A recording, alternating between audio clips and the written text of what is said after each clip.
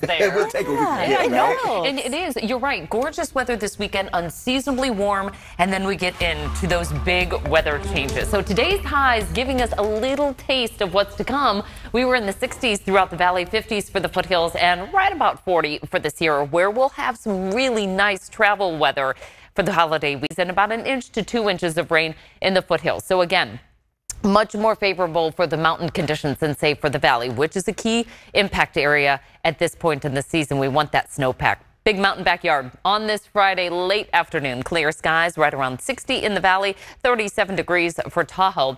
Hour by hour forecast tomorrow, getting the weekend started in the 30s tomorrow morning, but highs are right back into the low 60s. Should be a gorgeous afternoon with mostly sunny skies. A few clouds ripple on through. Members and a service dog wounded in Syria. Next.